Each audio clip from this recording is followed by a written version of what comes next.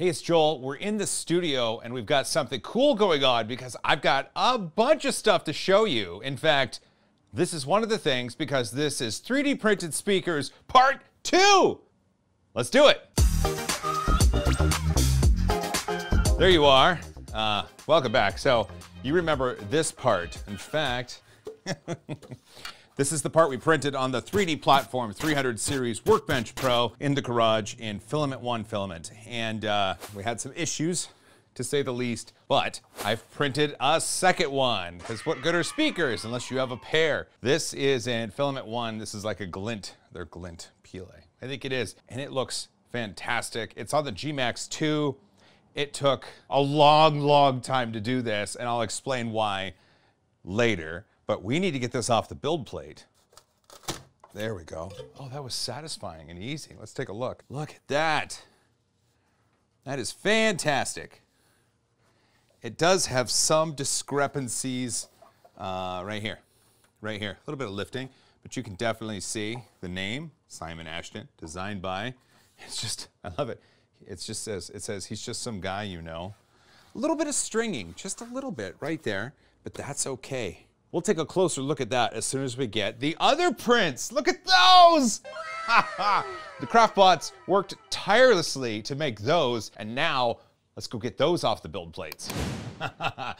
Here's CraftBot on the right, and this is done in Filament 1, glint PLA.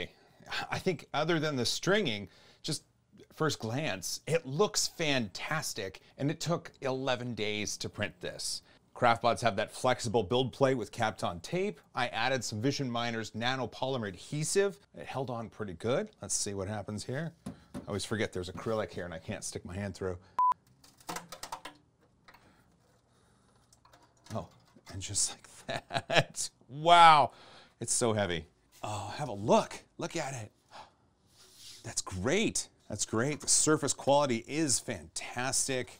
You can see the back there. But listen, a little bit of stringing, that's okay. That's okay. Well, let's get the other print off the CraftBot and take a look at that as well. So here's CraftBot 2. Stringy. Again, stringing seems to be the name of the game. These were both printed and, well, they both started at roughly the same time, so this took 11 days as well. But there's a layer shift. Oh, there's a layer shift at like day 7. Oh, okay, other than that, oh, dang it, here, take a look. Look at that. I mean, it's as clear as day. It's a layer shift. God, dang it. But other than that, stringing is abysmal. I can take care of that. Structurally, it's okay. Okay, let's take a look at these prints. Got my little red chair. For those that have been to the studio, the little red chair is it's a little red chair. The camera's kind of far back. I have to apologize for that, but there's a reason. And so what I want to do first, before we dive into these, is I kind of want to show you what these are supposed to look like. And we don't have all of the pieces here. There's still a cap, but we're super duper close. There's these little registration marks at the top, and they align with holes at the bottom. And I think I can just set that like that. I can set that like that. Oh my gosh, look at this. This is, and then, so this still has some brim around it, at least it should line up just fine with those registration marks. It does. I wonder if this one lines up. It does, it still does. It's not as precise of a fit as that over there, but it kind of lines up. God, these are huge. I sit down and I'm like, whoa, these are huge. Well, how about this? Let me give you a closer peek at these prints because I've got a really cool up-close lens that should give you an idea. And then we'll also investigate this layer shift. First up, these right here. I showed you these before in the garage. I wasn't able to get too close though. And I want to give you an idea of the print quality that is here. And so I've got a macro lens, and you should be able to get an idea of the print quality of the face. Now, Unfortunately, because the layer lines are so thick, this might need some work because it's going to be what people see. But if you look, the sidewall there is fantastic. It's really, really good. You know what? I'm gonna step around and I can get you on this side right here. Look at that. It's not perfect, but it's really, really good for what it is. I mean, you can't forget. It's a JoelBot speaker. Let's take a look at the good one first. So the Gmax did a phenomenal job of printing that piece. We'll go right down there. I mean, it looks really good. It looks really, really good. One of the things, let's see if I can see it. So there is a bit of a, I believe it lifted in the back, just a smidge. And so we get that line right there. But other than that, we've got ourselves quite a good piece. In fact, just want to make sure that we can see this. Oh, it's perfect. Look at that. Designed by Simon Ashton. He's just some guy, you know. Oh, I misspoke. It's not a tweeter, a mid-range, and a sub. It looks like it's an upper range and then a lower range sub. And this is for access to controls, I believe. And so those are gonna sit there. This is all gonna have 3D gloop kind of compressed inside here and adhering it, kind of welding it together. I thought about using super glue, but I don't think that's going to be the best option. I don't have any place to put all this stuff. So now we've got this. We got this. Let's just take that off first. Then let's have a look.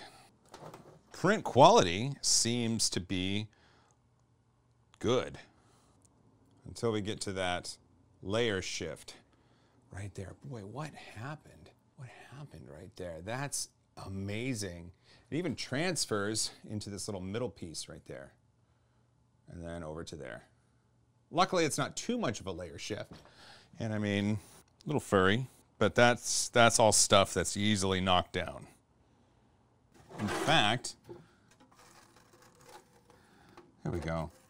I mean, this, I can run something along the sides here to clean this up. I can use a flame to clean it up. As long as the structure's okay, minus this layer shift, we should be good to go.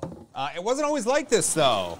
So before I talked about failures with the really big machine in the garage, and a lot of people had some questions as to whether or not it was gonna work, and I guess we're gonna find out. The Gmax though performed well, and we took a look at that piece, but it wasn't always like that. At one point, I had teased on Twitter that I had a massive print going, and it was going, and then one day I walked in and it was like this. I'm so sad. I'm so sad because I love the colors, I love the layout. I was using filaments that I'd already had laying around, and I guess it just wasn't meant to be. Geez, look at this. Look at this. So, unfortunately, this failed. Oh my gosh, look at it. Jeez. You know, it was looking pretty good. It was, I had some blues, I had some golds, I had some greens. I mean, it was looking fantastic. And this blue was going good. And then it was just a massive, massive failure. So I did have a failure on the Gmax, but it did print again and it did look good. Oh, you know what? I didn't let you look at this one. This is the one that's probably the best. And honestly, this is from a machine that had 0 failures. So the CraftBot on the right, 0 failures. And it just printed that. I'm not gonna consider the stringing a failure. That's gonna be settings. And I could have, honestly, I didn't calibrate this. I just stuck the filament in and I was like, go, because I wanted to get it done. And so that's what happened. But honestly, I mean, it looks good. And up top, this is where the cap is gonna go, right there. The cap is gonna be printed on the Project R3D Daedalus, and you'll see that. Well, that's it. This is part 2. We got to pull the print from the Gmax, and it looked good, but there was that one print that didn't look so good. We were able to pull both prints from the CraftBot machines. One of them had a layer shift, unfortunately, but both went for 11 days. 11 days! Not so shabby. Things seemed to fit. and it looks like we are primed and ready to have a part 3, which is assembly and test. And I can't wait. This is going to be amazing. A big thanks to Filament One for this awesome filament. They had a big sale and I bought a bunch. This was on the G-Max 2 and both CraftBot Flow IDEX XL machines. I look forward to seeing you on part 3. Keep your fingers crossed for me, would you? Hug each other more and from a safe distance. High five.